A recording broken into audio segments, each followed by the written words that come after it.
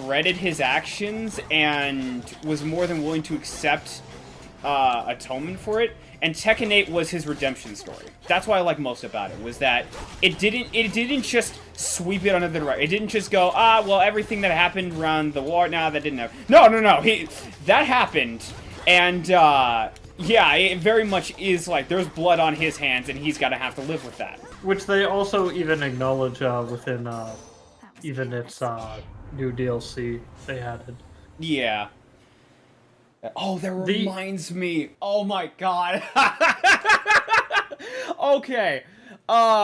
This happened the other day, and it was one of the funniest things ever. So the other day, I was playing Tekken 8's story mode, because it was like, alright, so they got a new, like, episode up for Heihachi and everything. I want to see how it goes. Honestly, pretty decent story. I was just like, I think the one thing I said at the end of it was just like, oh, that's it? Because it was just, it ended on nowhere. It was just like, oh, okay.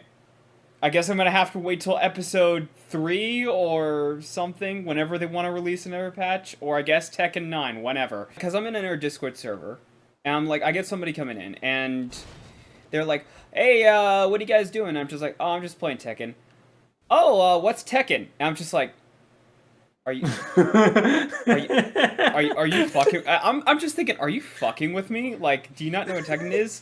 Like, you seriously not know what Tekken is? And I'm just thinking, okay, wait, hold on. I got my head too far up my own ass. Like, dial it back. Probably lives under a rock. And I'm like, all right, okay, well, Tekken is just, you know, it's just a fighting game. It's like, oh, fighting game. What do you do in it? And I just, like, paused for, like, 10 straight seconds to let it sink in.